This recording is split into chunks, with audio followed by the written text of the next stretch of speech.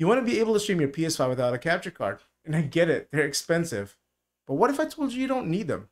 My name is Maleko and welcome to CurseMark. Before we get started, I just want to do a big shout out to our sponsors, Raid Shadow Legends. Get ready to raid. I'm just kidding. I don't have a sponsor. I'm not even that big yet. So no one wants to spend $200 on a capture card. So what you'll need to do is download PlayStation Remote Play. What the app does is search for the console that you're signed into, then connects automatically. Then the screen of your console displays it on your PC or mobile device or whatever you're using. And from there you can set as your game capture on OBS. It's that simple. But you're probably wanting a step-by-step tutorial.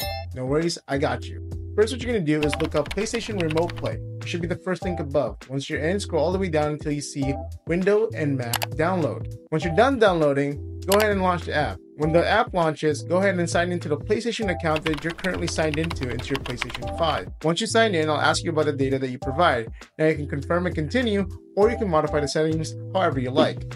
Then I'll ask you which console you want to connect to. You're going to click on PS5. A message will appear and it will tell you before connecting to your console, you need to enable the PlayStation Remote Play on your PlayStation 5. So next what you'll need to do is go into Settings on your PlayStation 5. Once you're in Settings, go to Systems. Scroll down to Remote Play.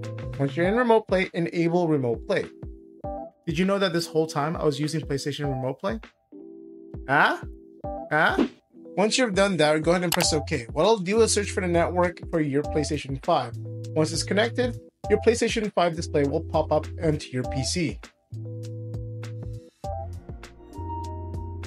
Then what you'll do next is go on OBS and set up your sources. Use display capture, not window capture, not game capture. Those two will not display the PlayStation Remote Play. Under the display capture, go to the properties, set up the display where your PlayStation Remote Play is on.